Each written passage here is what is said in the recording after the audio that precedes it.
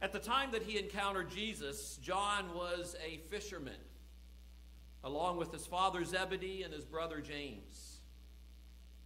John was likely the youngest of the 12 men whom Jesus called to follow him, whom we know as his disciples. According to tradition, and pretty reliable tradition, John also outlived the other disciples by as many as several decades. Although John was only a fisherman, and like the rest of the disciples, was judged by the religious leaders to be ordinary and unschooled, his legacy to the world is vast and valuable. It includes 3 short letters that bear his name. It includes a fascinating and sometimes confusing record of visions about the ultimate revelation of Jesus to the world. And it includes a brilliantly written case for faith in Jesus Christ, known as the Gospel or Good News, according to John. As we saw last week in his opening statement, John makes some pretty bold claims about who Jesus really was and is. Jesus, the eternal Word, in the beginning was the Word was with God, the Word was God. The Word was with God in the beginning. Through him all things were made. Without him nothing was made that has been made. In him was light. That light was the light of men. All that in his opening statement, saying, here's what I'm going to try to prove. Jesus, the eternal Word, eternally pre-existent source of life, source of light, source of truth. He also claimed Jesus was the Son of God. God in human form, taking on our humanity, revealing the Father, full of grace and truth.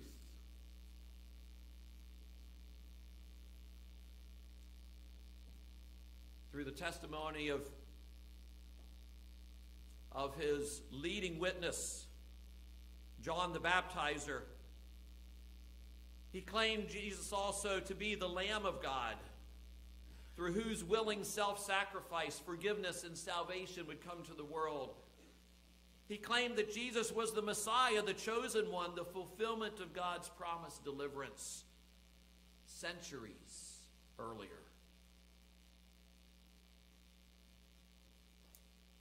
Now, in substantiating these claims, John himself was an eyewitness. For 3 years, he walked with Jesus. He followed him. He listened to him. He saw what he did. Of the 12 disciples, he was the only one at the foot of the cross, to whom Jesus then entrusted the care of his mother. John saw the empty tomb.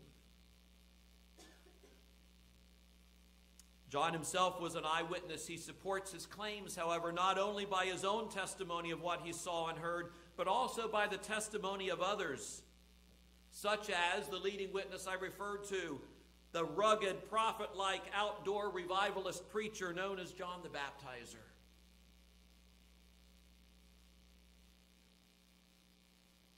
We looked last week at some of John the Baptizer's testimony. When Jewish leaders sent priests and temple assistants from Jerusalem to ask him who he was, he came right out and said, I'm not the Messiah. I'm not the promised one. And they pressed him further, and he said, here's who I am. I am a voice shouting in the wilderness, clear the way for the Lord's coming. He went on to say, I baptize with water, but right here in the crowd is someone you do not recognize. Though his ministry follows mine, I am not even worthy to be his slave and to untie the straps of his sandal. The next day, John sees Jesus coming toward him, and he says, look, the Lamb of God who takes away the sin of the world. He is the one I was talking about when I said, a man is coming after me who is far greater than I am, for he existed long before me. I did not recognize him as the Messiah, but I have been baptizing with water so that he might be revealed to Israel. And I can just imagine John the Baptizer on the stand.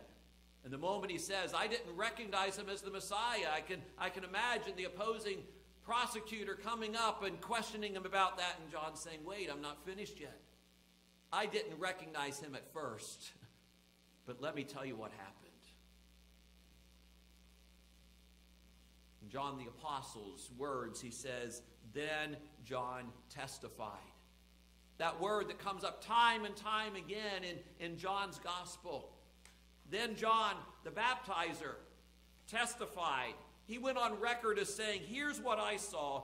I saw the Holy Spirit descending like a dove from heaven and resting on him. I didn't know he was the one, but when God sent me to baptize water, God told me, the one on whom you see the Spirit descend and rest is the one who will baptize with the Holy Spirit. I saw this happen to Jesus. So I testify. I testify that he is the chosen one of God.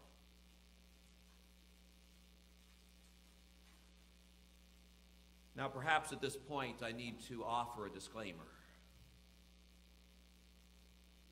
In case there was any confusion here this morning, I am not an impartial judge or jury member here today.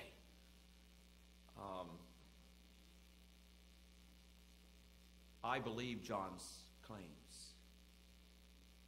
I believe his testimony. I believe the testimonies of those whose stories he tells. And I would stand here and add my testimony to theirs, to his. That Jesus is the eternal Word, the Son of God, the Lamb of God, the Messiah.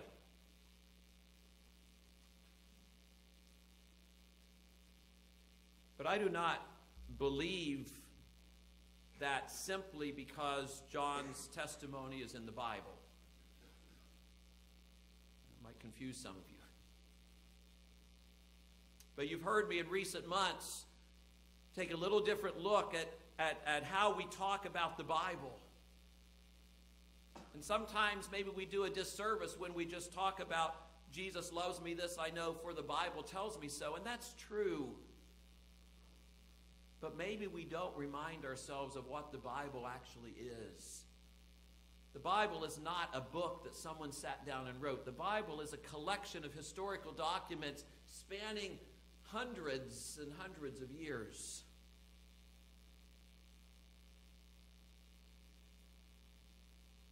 It was only 1,700 years ago that these documents were collected into one book.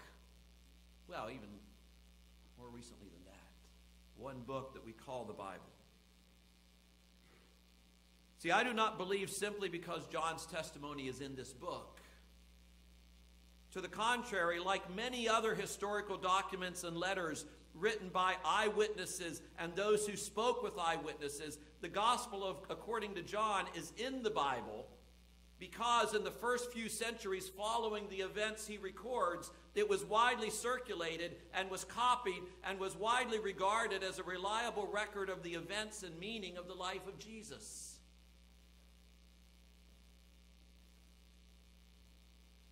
It wasn't written to be part of a book. It was written to give testimony of what John had seen. And as we shared last week, the Gospel of John is the, probably shouldn't have started that way. The Gospel of John has the oldest scientific evidence, the oldest manuscript evidence of any part of the New Testament. And it's all intertwined, but the Gospel of John, the oldest fragment of any manuscript, any copy of any part of the Old Testament, dates from the early 2nd century.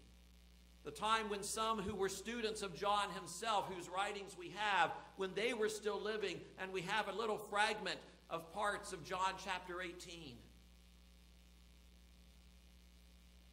And those who were his students and who were their students quote from John. And other church leaders into the 2nd and 3rd centuries quote from John. This is This is something that must be reckoned with as a historic document, along with the other records of eyewitnesses and those who spoke with eyewitnesses and those who wrote letters discussing the faith.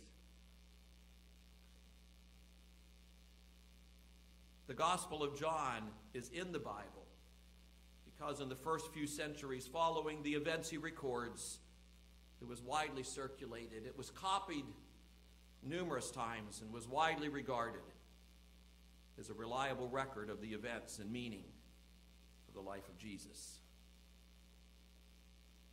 Wow, you might say. Notice my inflection.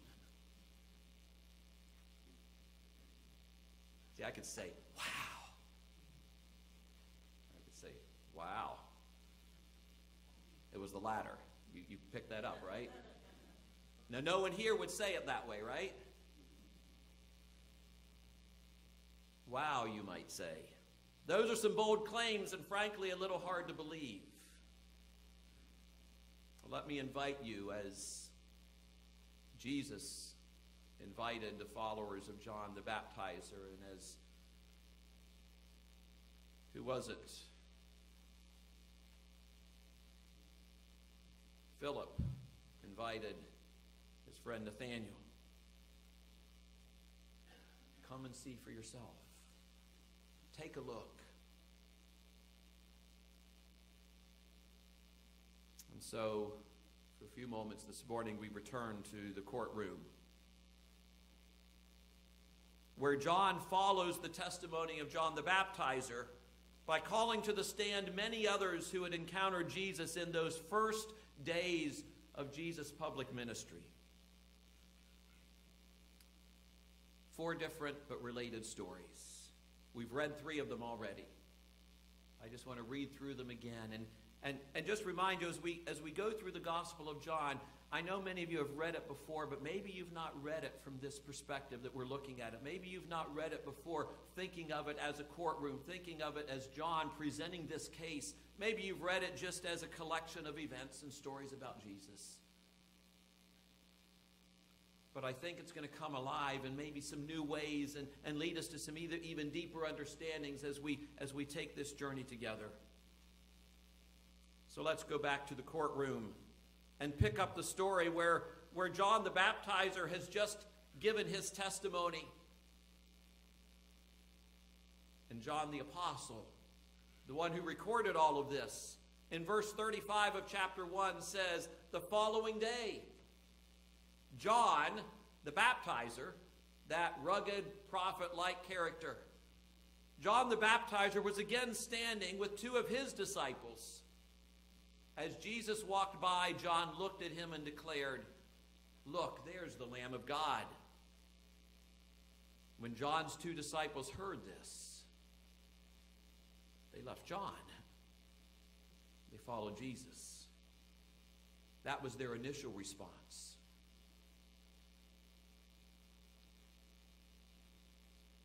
And now, through the Apostle John, we're hearing their testimony.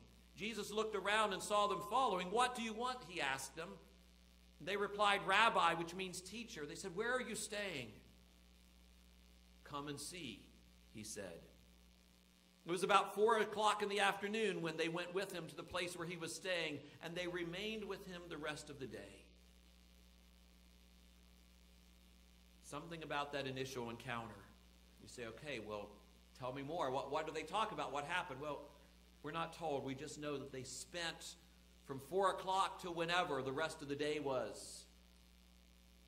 They spent that time with Jesus, a few hours at most. And here's the response. Verse 40, Andrew, Simon Peter's brother, was one of these men who heard what John the Baptizer said and then followed Jesus. Andrew went to find his brother Simon and told him, now this is Andrew's testimony, having spent a few hours with Jesus, having listened to the testimony of John the Baptizer. Andrew tells Simon, we have found the Messiah. All right, put it on page 7 of the newspaper. Right? Hardly.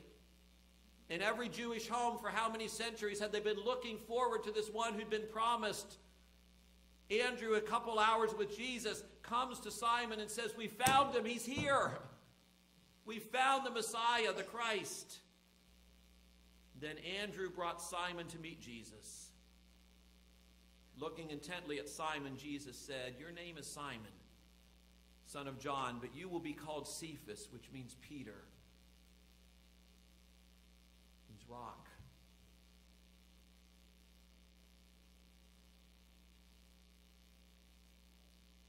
Already we see the response, the testimony of those who have encountered Jesus, and the conviction with which they shared with others, with their family members, that this is the one. Their experience of him, one who knew them, knew all about them, and still invited them to follow. Verse 43, the second story. Got some new witnesses coming to the stand. The next day, Jesus decided to go to Galilee. He found Philip and said to him, "Come follow me." Philip was from Bethsaida, Andrew and Peter's hometown. Philip went to look for Nathanael. And listen to Philip's testimony. His encounter was perhaps even shorter than that of Andrew and whoever else Andrew was with. Maybe he'd heard Andrew's testimony already. When Jesus called him to follow him, he went to Nathanael and said, "We have found the very person Moses and the prophets wrote about. His name is Jesus, the son of Joseph from Nazareth."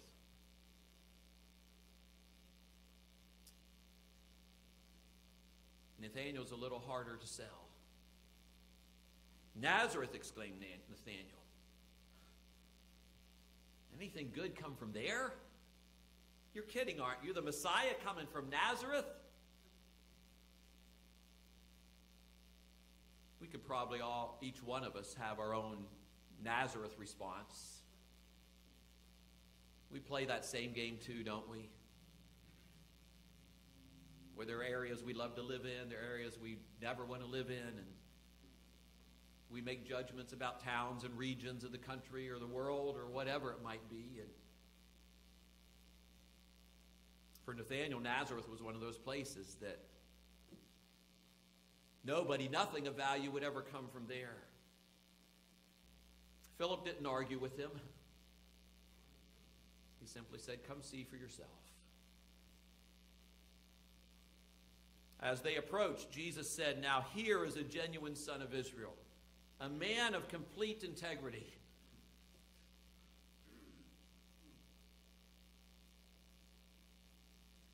I think there was truth in what Jesus said.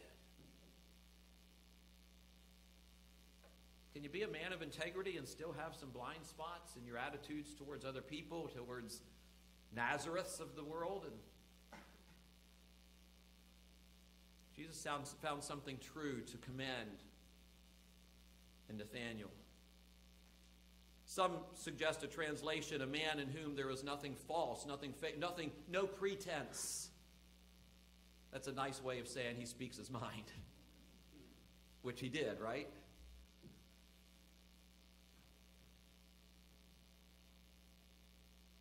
Nathanael responds, "How do you know about me?" Jesus said, "I could see you under the fig tree before Philip found you." Well, that would get your attention. And it got Nathanael's attention. And he exclaimed, "Rabbi, you are the Son of God, the King of Israel."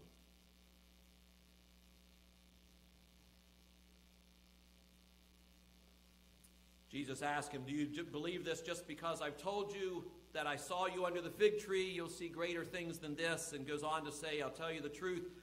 You will all see heaven open and the angels of God going up and down on the Son of Man, who is the stairway between heaven and earth."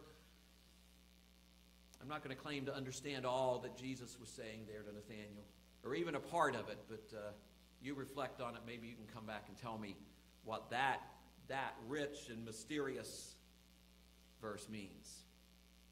But we're going to move on quickly. We've heard the testimony of Simon, or of Andrew first, and then Simon Peter as he came, of Philip, of Nathanael.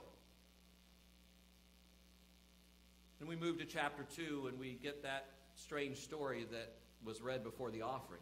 Well, what's that all about? A story about turning water into wine. It's been the source of a lot of jokes, like the minister who was caught with alcohol in his car, and when the officer called him to account about it, he said, "Oh my goodness, he's done it again."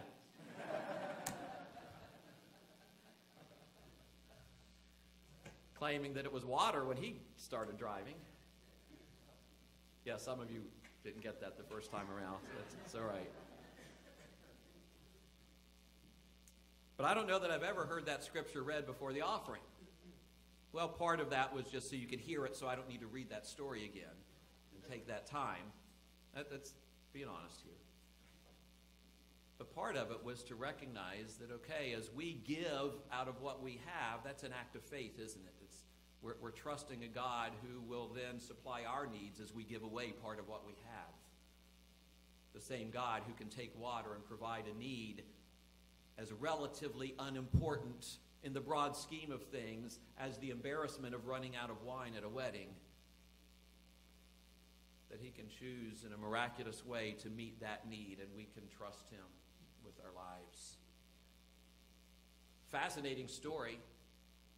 But at the end of it, John tells us why he included this story. He says this was the first of many signs that Jesus did. And his disciples believed in him.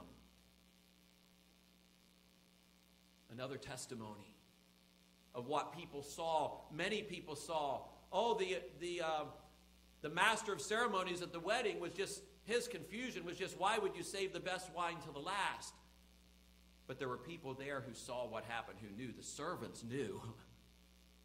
They knew that they put water in those vessels, and they saw what happened. They knew. The disciples heard about this. They knew. There were eyewitnesses who saw it and gave testimony to what they'd seen. The last story is maybe even a little more confusing in some ways. It's a story that apparently happened more than once, because we find it again after the Palm Sunday entrance into Jerusalem in the other Gospels. But as John the Apostle writes, he says, it was nearly time for the Jewish Passover celebration, so Jesus went to Jerusalem. In the temple area, he saw merchants selling cattle, sheep, and doves for sacrifices. He also saw dealers at tables exchanging foreign money. Jesus made a whip from some ropes and chased them all out of the temple. He drove out the sheep and cattle, scattered the money changers, their coins all over the floor, and turned over their tables. Then going over to the people who sold doves, he told them, "Get these things out of here. Stop turning my Father's house into a marketplace." In some ways, maybe as unexpected a testimony as turning the water into wine to our ears and to our sensitivities.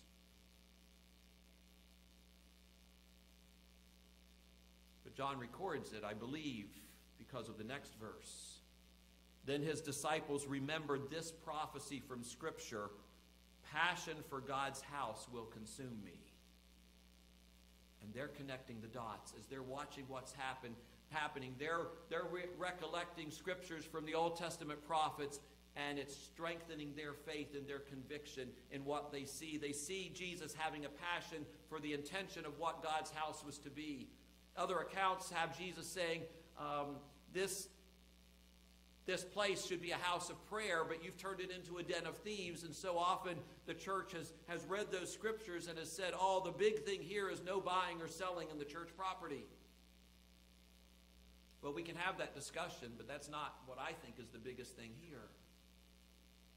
The biggest thing here is not what Jesus said, it's what he didn't say that they all knew. The scripture Jesus was quoting was, "My house shall be a house of prayer for all people." The Jewish nation as a whole at that time had lost sight of that. And God was their God. they, like Jonah, were a little reluctant to recognize God's love and God's heart for all people.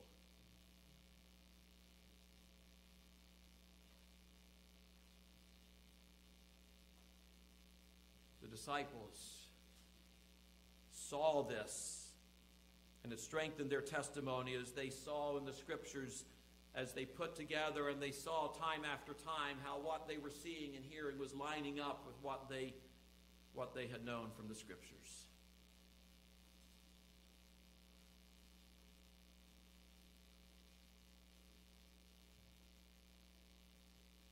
Jewish leaders demanded a little bit more to this story. What are you doing? If God gave you the authority to do this, that is, throwing out the money changers, show us a miraculous sign to prove it. All right, Jesus replied, destroy this temple, and in 3 days I will raise it up. What, they exclaimed, it has taken 46 years to build this temple, and you can rebuild it in 3 days? Well, John the Apostle adds this comment. He says, but when Jesus said this temple, he meant his own body. And after he was raised from the dead, his disciples remembered he had said this. And they believed both the Scriptures and what Jesus had said. And then John adds this little note, which is a transition to the next chapter. He says, because of the miraculous signs Jesus did in Jerusalem at the Passover celebration, many began to trust in him. Interesting way of putting it. Sometimes faith is a journey. Sometimes it doesn't come all at once. Many began to trust in him, but Jesus didn't trust them. Interesting.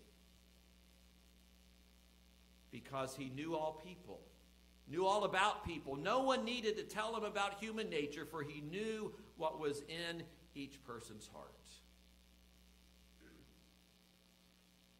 Jesus didn't get carried away by all of this sudden affirmation, all of this, oh, Jesus, you must be the Messiah. He didn't get real excited about all of that response to a few miracles. He knew human nature. He knew what was in each person's heart. And you know what the very next verse says? Now there was a man of the Pharisees named Nicodemus. Talk about knowing what's in each person's heart. He's our next witness. We're going to see that next Sunday.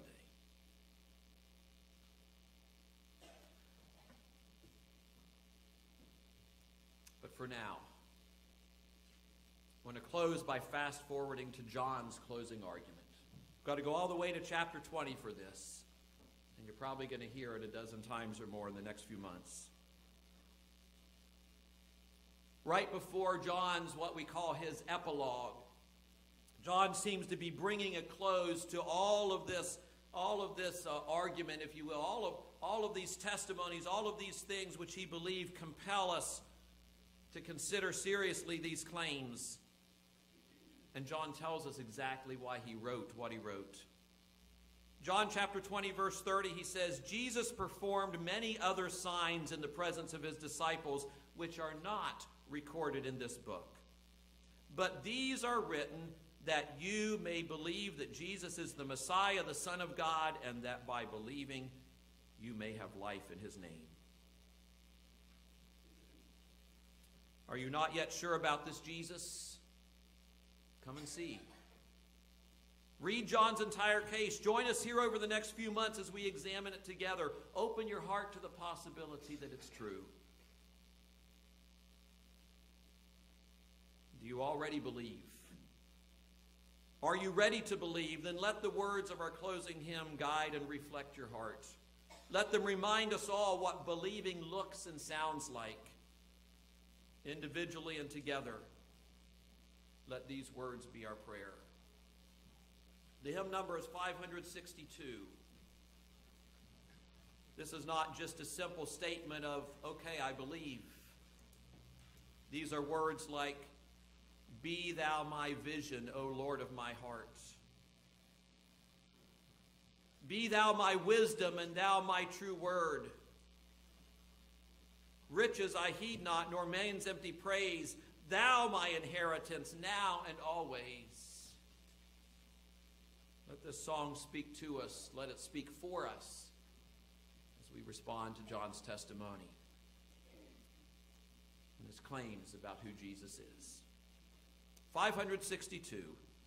Will you stand as we sing?